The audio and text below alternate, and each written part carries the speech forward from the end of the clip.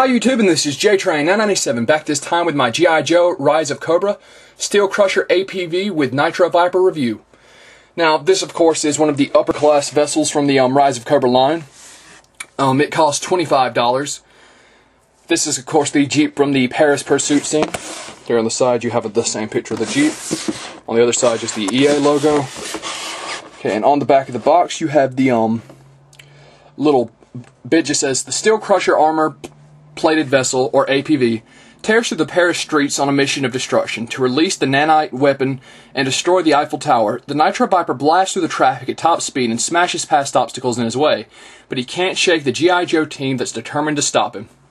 It includes Nitro Viper, removable iron plow, doors open, flip-down missile launching bays, pop-up missile launcher. Okay. The Nitro Viper's little bio card says, Cobra Nitro Vipers drive the high-tech vessels in the Cobra fleet. They're fast, aggressive operators who can expertly navigate narrow city streets and rough dirt roads with equal skill and a total disregard for anything in their way. Preferred weapon, Mars Industries D57A Extreme Environment Tactical Rifle. So, looks like a great little Jeep, a great vessel to have. So, let's pull it out of the box. Okay, and here the Nitro Viper is out of package.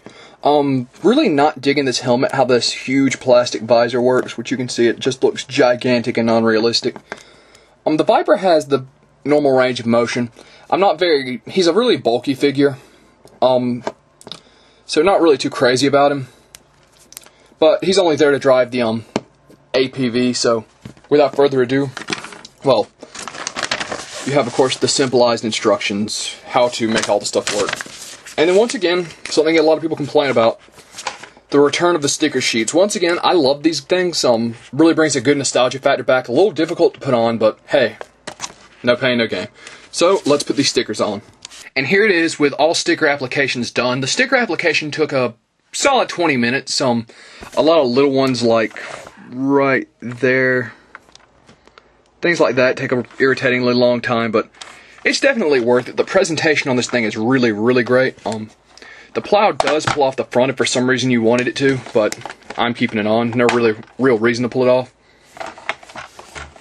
So onto the side. The doors do, of course, open to show the interior. Missile doors do flip down. The missiles I don't think are removable. They're giving me a little pressure when I try to remove them, so I'm not going to force it and make it break. See the Cobra logo and the Hummer logo on the back. Same on the side, the flip down missile doors. Open it up and you can see the Nitro Viper in there. Okay, nothing special about the bottom at all.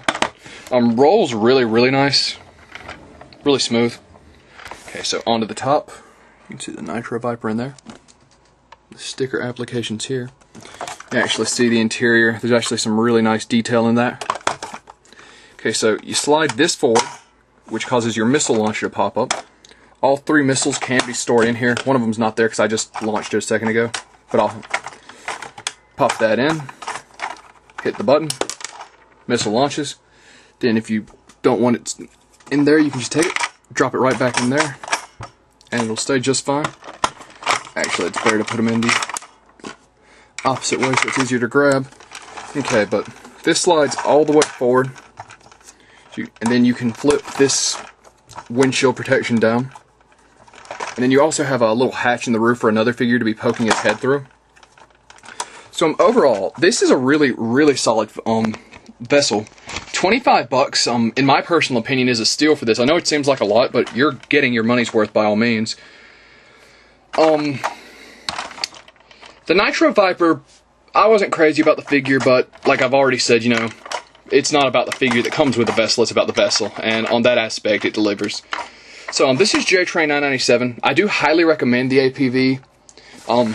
It's obviously in the movie, you can see from the trailer. The little accessories, all the hidden little compartments are great. Doors open smooth, rolls great, and there's pegs for your characters to be standing on the side if you don't want them sitting in the truck a.p.v. So without further ado, this is JTrain997. I would give the Steel Crusher a.p.v a 9.5 out of 10. Very solid, very great. Definitely recommend picking up, and without further ado, I'll see you soon, YouTube.